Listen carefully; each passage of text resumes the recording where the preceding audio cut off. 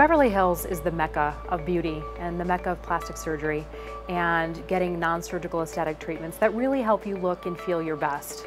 The industry is a $20 billion industry, growing rapidly at a double-digit growth year over year. And what does that mean? That people want to look and feel their best.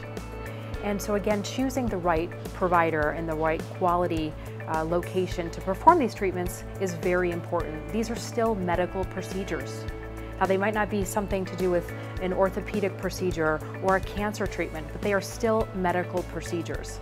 And I have seen firsthand that in the hands of the wrong provider, certain things, medical issues and conditions can occur that can be very scary.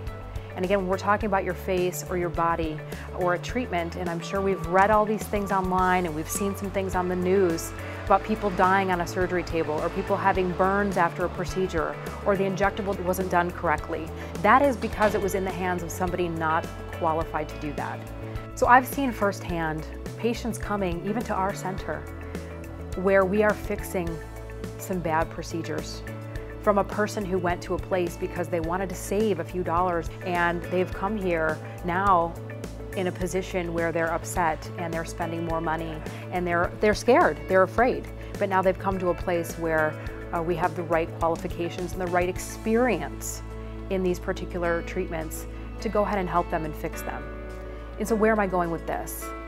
When you're looking for a procedure, I would really encourage you to not look at some of these discounting sites.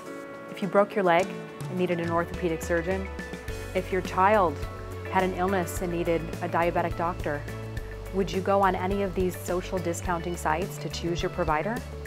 I don't think so. While that may seem very different than talking about non-surgical services that enhance someone's beauty, they are medical procedures.